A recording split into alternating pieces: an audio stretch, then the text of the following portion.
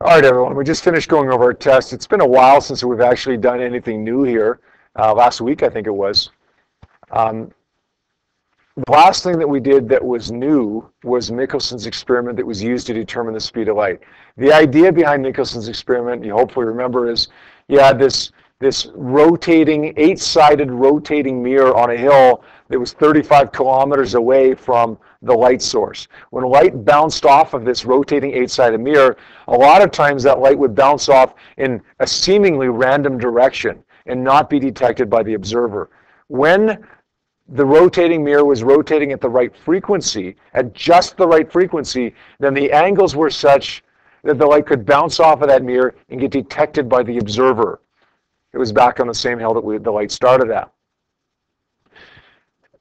That allowed us, using the frequency of the rotating mirror, okay, whenever we observe the light, whenever the observer observes the light, we take the measurement of the frequency of the rotating mirror, use that frequency to determine a period of the rotating mirror, use that period to determine a time that it took the light to get from one hill to the other, along with the distance the light traveled in order to get the speed of light. Okay, this is an experiment that Michelson performed that got us a fairly close value to the currently accepted value for the speed of light, 3 times 10 to the 8 meters per second. Now, we have to solve questions on this. And most times on a diploma exam, there is a question on this. Since this appeared in the curriculum 3 or 4 years ago, I believe there's been one exam that has not had a question on this. Every other exam has. That's good news, because these are very recipe-based questions. A lot of questions we have to think really, really hard about. And that's good, because that expands our mind and makes us smarter. But every once in a while, it's nice to have a question that's just a recipe, that we just have to do the same thing every time and be pretty sure we're going to get the right answer. This is that question. I want to take a look at question number 3 here, and I want to follow the recipe to do that. Question number 3 says an 8-sided mirror, set of mirrors, similar to Michelson's rotating with a frequency of 500 hertz, is located 36 centimeters away from a fixed mirror. If the returning light is observed in the system, at what speed is the light traveling? So we've got our rotating mirror right here. Okay, we've got our light source right here. Let's make it yellow to be a light source there. Okay, that light source, it produces light, it reflects off of one side of the mirror, it comes down here, it bounces off of this mirror down here on this other hill 35 kilometers away, it bounces back here, and now if this mirror isn't rotating at the right frequency, then it's going to go in some kind of seemingly random direction and is not going to be observed over here by this observer. Can you tell what this is? It's an eye, yes. And you guys thought I wasn't a very good artist, right? There, that makes it better. If it's rotating at the right frequency, then this angle will be right, and this angle will be right for the light to get detected by this observer over here. Okay, the frequency at which it is detected, we're told here, is 500 hertz.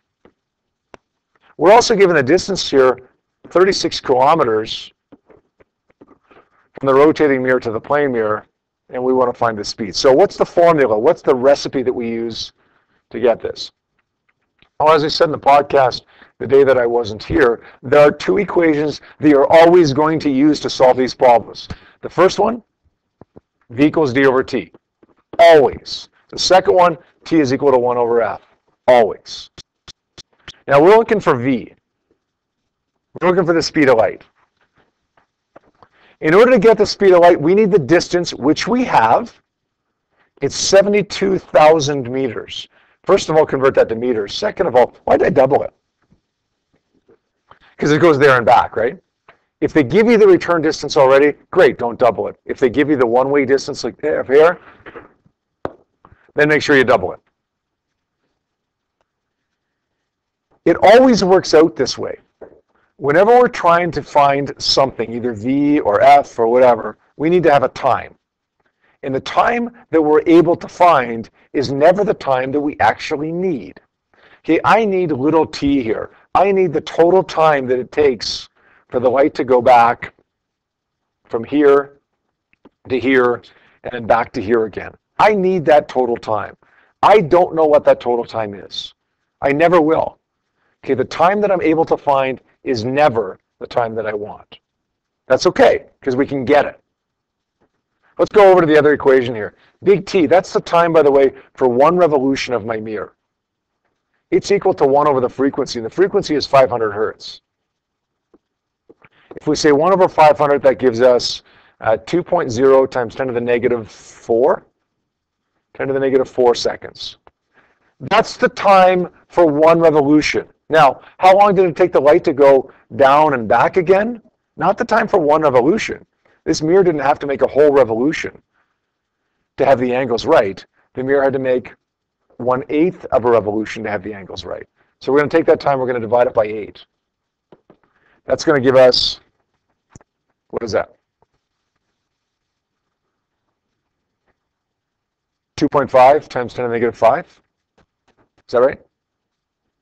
Somebody figure that out for me, please. 10 to the negative 4? No, I think it's 10 to the negative 5. Oh, this is, okay. So 2.0 times 10 to the negative 3 for big T. This would be 2.0 times 10 to the negative 4 for little t. Okay, little t, the time for 1/8 of a revolution. Let's plug that into here. 2.5 times 10 to the negative 4 seconds. And we get 2.88 times 10 to the 8, which you can see is a really good speed, a really good measurement for the speed of light. 2.88 times 10 to the 8 meters per second. Is that okay? We know we've got to use this equation and this equation every single time. Plug your numbers in. The first thing that you're going to get is time. It's either going to be big T or it's going to be little t. It is never the one you want. If you get big T, then divide it by 8 to get little t. If you get little t, then multiply it by 8 to get big T, and then put it into the equation, okay? Remember, the time you want, you've got to get a different one. If you get big T, divide it. If you get little t, then multiply it, and then get what you can from the other equation. Got it, guys? Okay, we'll pick up there tomorrow. Have a good night, everyone.